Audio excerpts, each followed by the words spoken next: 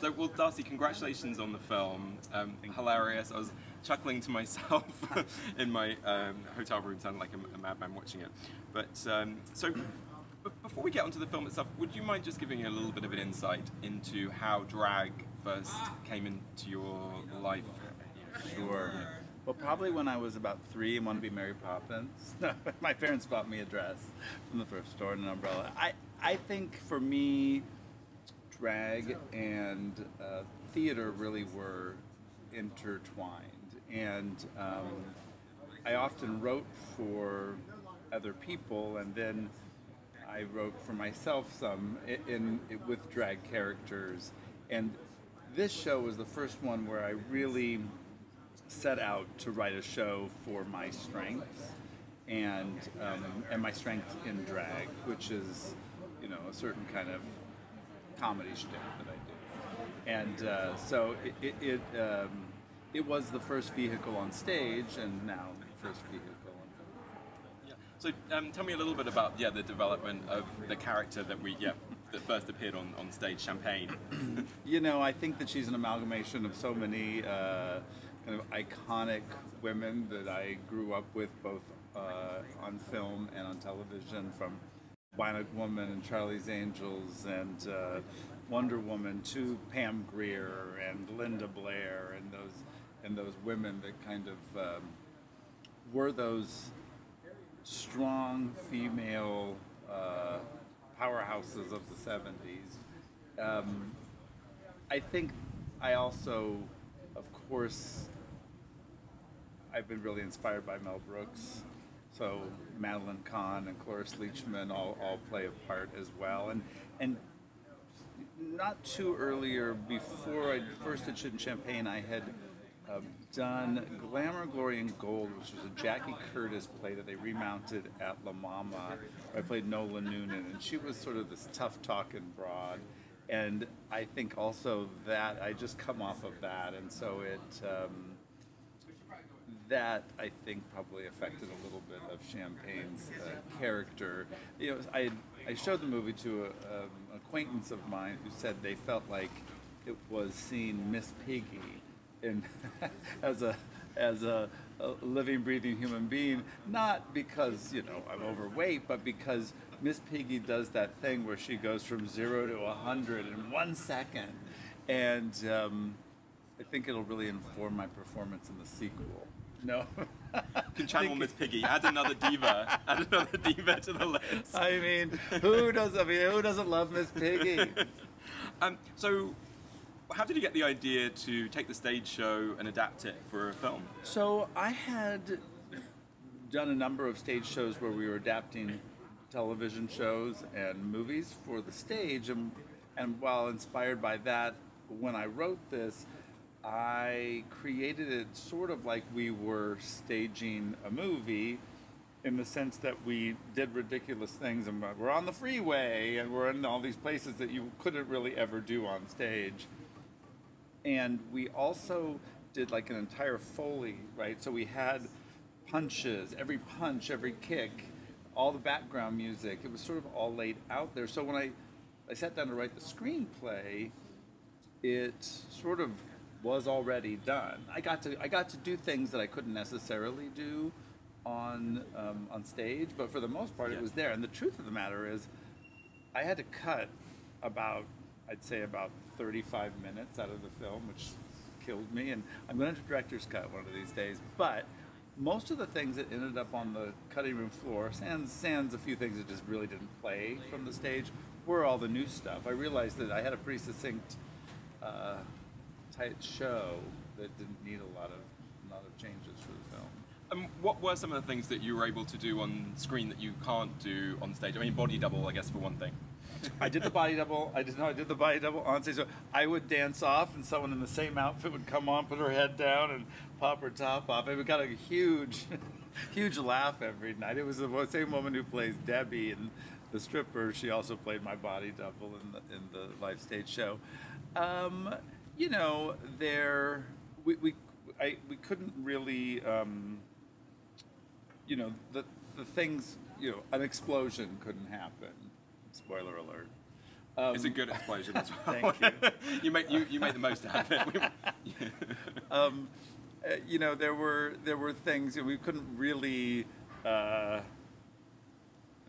get on the freeway or have the same kind of that whole final scene in that basement. You know, that wasn't ever really a possibility. Things that didn't work that got cut were, you know, it's interesting. There's a big sex scene between Champagne and her adoptive stepsister Brandy in the stage show, which got a huge laugh all the time. It's ridiculous, but we filmed it, but it was obvious we weren't having sex, right? Because you can suspend that ridiculousness live on stage, but when you're actually watching a movie, there's a hyper-realism, it doesn't translate. You know, we would have really had to do some funny gags about, you know, cutting with body doubles and things like that, and we didn't film it that way, and it really didn't play when we did it in front of a test audience, so. And it does look really cinematic. It'll be exciting for audiences to get to see it on the big screen here at Outfest. I love the 70s vibe and those sort of references that come in the music and the look of the movie. So tell me a little bit about that. Maybe you've touched on some of the inspirations, but the inspirations in creating it on screen. You know, I think that, well, I grew up in the 70s. It is close to my heart, and I'm also, sometimes it's to a detriment, attention to detail, maybe a little OCD about certain things, but I really wanted to, if we're going to go with the 70s, we really want to lean into it, and it was fun and exciting and challenging when you're trying to do on that kind of a budget, really dressing everybody in the 70s. But it's been something that I've loved for a long time, and I even when I first moved to San Francisco when I was 18 years old, I worked in a vintage shop that had dead stock 60s and 70s clothes with all the original tags on, platform shoes with all the tags, and so it's sort of been in my zeitgeist, you know, for all this time. So the 70s does play a big part of it, and you know, it is a pretty fabulous period of time. It's interesting what gets kept, isn't it? Because I had a friend who was making a movie that even found vintage 70s underwear that was still in the wrapper. Yeah, it is amazing when you can find. It's like museum. It's like a museum. Yeah. Those flashbacks. And so tell me a little bit about the cast that we get to see in the film. Some drag queens, some drag kings, and Alaska, who people of course will know from RuPaul's Drag Race. You know, I used a lot of my original cast from the San Francisco production, not the New York production. But folks that I love working with, and I've worked with them so much on stage and in not only this show but other shows, and they really understand my shorthand of what this is. And I like to call it vaudeville 2.0, which is sort of like a heightened reality of the vaudeville experience, sort of like what Mel Brooks was doing, or what the Zucker brothers were doing with Airplane and things like that, where it's that real slapstick, but taking it to the screen. And working with them has been so fun because I don't have to explain the heightened reality that everybody's living in. So that was great. And some people that weren't in the stage show, but I've worked with them a lot. Lee Crow used to be Elvis herself, was quite a famous drag king. And Matthew Martin, who is genius as Dixie, is one of the world's best Betty Davis impersonators. And of course Alaska. Now Alaska is a friend of mine, and she comes a lot to perform at my club, but she guest starred in Sex and the City Live when we did it. She guest starred in The Golden Girls. So I've had the privilege of working with Alaska a number of times, and just a salt of the earth person, just so sweet, but also again just innately understands what I'm trying to do, so it's real easy. And she had to remember that really long name I had, and I made that name up literally that morning, about 5 minutes before we shot that. And I remember I'm like, sorry girl, you're gonna have to gonna have to learn this crazy name, and I could barely do it. I was so impressed that she was able to rattle it off, but you could see like she's like, "Can I get this? Can I get this?" And we only had to do it a couple of times. No, it is a great moment in the film because I was like, "Is she going to try and say that whole name?" Because I can remember like the first part of it. But so much of those jokes are like pushing it, right? Like it's Brandy falling down. Like falling down 3 times is sort of funny. Falling down 4 times starts to get not funny. But if you push it to the 5th and the 6th, then it's funny. But it is that kind of comedy I think is really scary. And B. Arthur talked about that a lot in some interviews with hers, where she would talk about it's dangerous to do that, to push things further, to hold the long, slow burn, because there's a point where the laughter subsides, but then if you're fearless and keep going, then it becomes so much funnier. But you have to really trust the craft. And in terms of that sort of pushing the comedy, are there can you translate most of the things that would work on stage to screen, or were there some new things like that you maybe even pushed a little bit further for the film version? For screen? Yeah.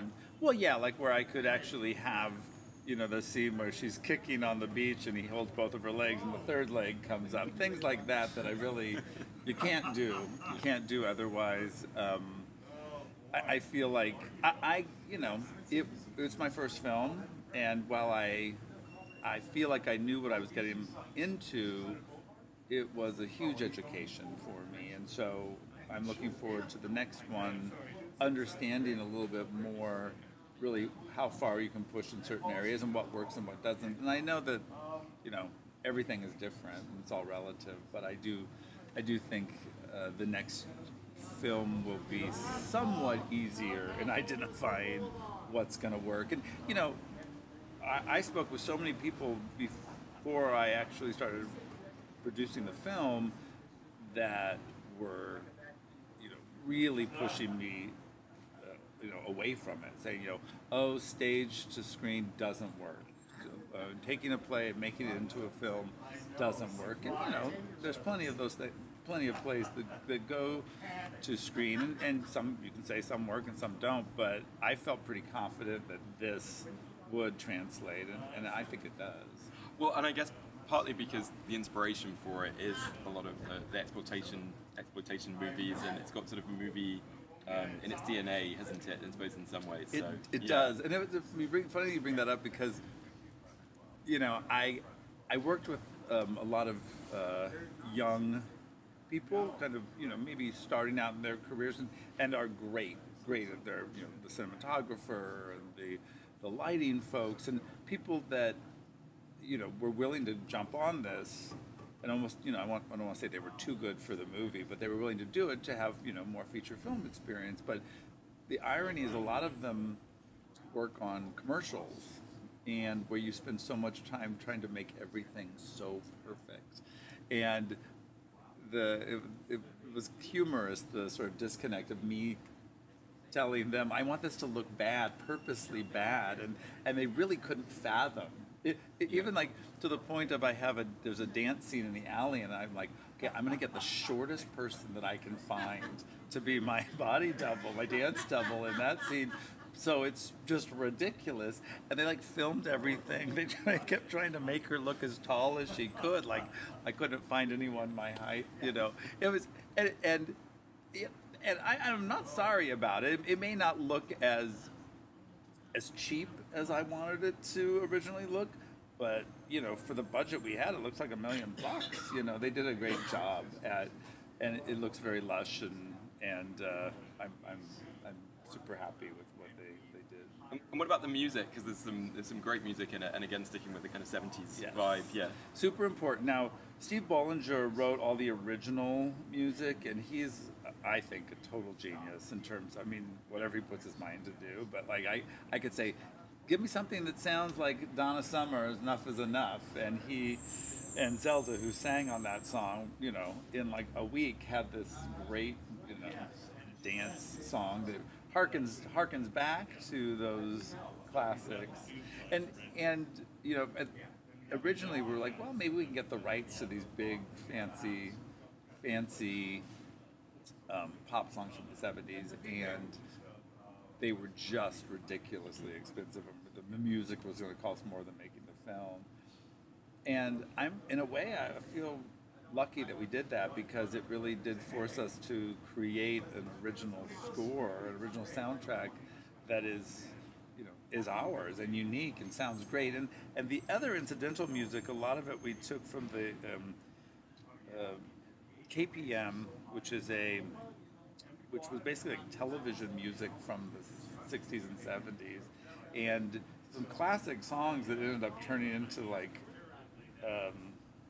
divorce court theme. There's a song in there that basically was the original song that then divorce court used as their theme song, and a lot of this kind of classic 60s and 70s television music that maybe you don't really recognize, but it sounds so authentic, and it's because it is. And so we basically, it was a combination of both those things to create that soundtrack, and that's when to me the film really comes to life, when you layer all that in, because without that I feel like you miss a lot of the humor. Yeah, and it kind of immerses you into the period too, doesn't it? Totally. And, yeah. So we're here at Outfest, of course, for the screening, and there's going to be a special event sort of before the screening, isn't there? Can you give us a little bit of flavour of what's going to be happening? So we're going to do what we did for the live productions, which was create an immersive environment that you walk into to see the film. So instead of the usual lights up and you find your seat and wait for the movie to start, when you come in, the lights will be dim, they'll be red, and we've got 8 strippers, exotic dancers, and sort of like the toothless and ruthless exotic dancers, the ones, because it's supposed to be the Shaboom Boom Room, which is the rundown strip club where the film begins, and so we're going to create that environment for the folks, and Debbie, who is in the film, will be doing her lackluster stripping, probably the world's worst stripper, which, there's so many more things that we filmed her doing for the movie that didn't make it in, but she would do that. So when we originally did the show, she'd spend 45 minutes like doing really aggressive lap dances and peeling Band-Aids off of herself, and people loved it, and it really got the audience to a place where they could interact more with the show, and then it became this thing where people were doing this call and response, very Rocky Horror, to the point where these people came over and over. This core group of people, they must have come a dozen times, and they called themselves the shitheads, and they were like hardcore aggressive fans, and that's sort of that moment where I thought this could become a movie, because they literally were there every week. And having a club in San Francisco, I'm sure people from all over the country and all over the world probably perform there. But having lived in New York and lived in San Francisco, is there something distinctive about San Francisco drag? Yes, I mean, I would say San Francisco drag is not as polished as LA or New York all the time. But what San Francisco drag is people willing to take chances and risks, and people willing to try things. It is a space, I think, where sort of this almost punk rock aesthetic around drag happened back in the early 90s that I think really you can see affected a lot of the rest of the country or the world. People, the showmanship around drag too, where a lot of times you'll come to other cities and people, drag queen gets up and lip syncs and takes money. And that's what you think of a drag show. And in San Francisco, they'll put on huge productions with backup dancers and giant set pieces and all this stuff, and almost creative music videos. And I think so that it's this sort of art damaged, beautifully art damaged drag scene. And because of that, that's to me what I lived in New York for a long time, and what drew me back to San Francisco was the willingness to take chances, to try things out, to incubate new work, and that that was one of the things that excited me to come back, and then opening the club made me stay. And the name of the club's Oasis, right? It's Whereabouts called is it in the Oasis. city? It's south of Market on 11th and Folsom. It is sort of in the entertainment corridor, about a block and a half from the Eagle. It used to be called the Oasis. Originally, it was a bathhouse called the Plunge in the 70s, and then in the the early 80s, it became the Oasis, and I take that back. The late 70s into the 80s, it was Oasis, and it had a swimming pool from where it was a bathhouse, and they would put a plexiglass dance floor over it at night. So during the day, you could swim, the roof would open, and then they'd put a dance floor on it and light it up from underneath. It was pretty fabulous, and it was also the place where, like, when the Trocadero would close each morning at 6 a.m., everyone would come over to the Oasis, and bands would play, and you could, like, hang out in the pool. There was a kitchen. It was a pretty fabulous place, and then it closed and became a number of other locations. And when I reopened it, I did want to harken back to the heyday of like queer San Francisco in the 70s, in Soma, when it was sort of a no man's land and a place that was sort of a gay haven, because the rest of the city hadn't really found out about it yet. There were no residential areas. Across the street was the very first leather bar that opened up in 1967 called Phoebe's. So there's a lot of culture and history around there, and so I felt like it was important to kind of put a spotlight on that. Does it still have the pool in there or anything? I filled the pool in. Don't be mad. Don't be mad. I know, but it was one of those things where someone had fallen through the plexiglass and sued them, and I'm like, you know what? I'm trying to create a hybrid theater nightclub situation. I don't need the novelty of a swimming pool as much as it's fabulous. It wasn't really what we were setting out to do. I can't help but think of It's a Wonderful Life, you know, when the boards start coming when they fall in the pool. So exactly. That was my first thought through. Well, just a final question for you, and it's for your favourite LGBTQ plus piece of culture, or a person who identifies as LGBTQ plus, just someone or something that's had an impact on you and kind of resonated with you over the years. I mean, I have so many. I would say, in thinking, I feel like the person that is sort of close to doing the same thing that I do and has inspired me for a long time would be Charles Busch. And, you know, for someone who is both a writer, independent of their own vehicles, as well as writing for themselves for both stage and screen, and also so many people are making movies and doing shows about drag queens, when Charles does something similar to what I do and actually play a female character, and it is a very different concept that most people are doing these days, but Charles has been an inspiration, and getting to meet Charles and get to know Charles a little bit has been a really fabulous new part of my life. And both here at Outfest, of course, I know. We'll be speaking to Charles later in the week about his film, The Sixth Reel, that's showing in the festival. He came with his cabaret act a number of times to the club, and I've known his accompanist for some years, and so it was a great way to get to know him. I remember finally getting to go out to dinner with him and it being a little bit tongue-tied, you know. But we've since become good friends, and I feel very lucky. Yes, but as you say, playing Champagne, you know, I should have mentioned before, isn't a drag queen. She's a woman. The character is a woman, and you're also playing her. Sometimes she's a rather large, manly woman, but she is a woman. Yes. So it sort of harkens back towards divine on screen, and Hairspray, for instance. Yes. Or, I mean, Lust in the Dust. Yeah, exactly. Where it's really, you know, there's a. I mean, and I think this for all my characters, especially Champagne, but like, you know, there's a lot of sincerity around my portrayal of her. I'm not making fun of her at all. and that's really what, as a director, that's what I'm really pushing all of my actors to do. Like, we're not making fun of the material, we're not making fun of the characters, we're leaning into them, and there's a lot of honesty behind it.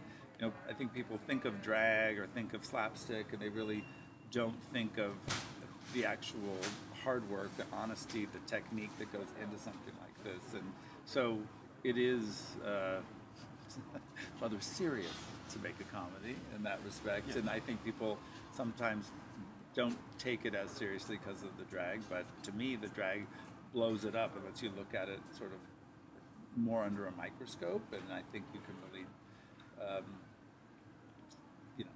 you can play with themes and ideas a lot more with crossing gender and camp.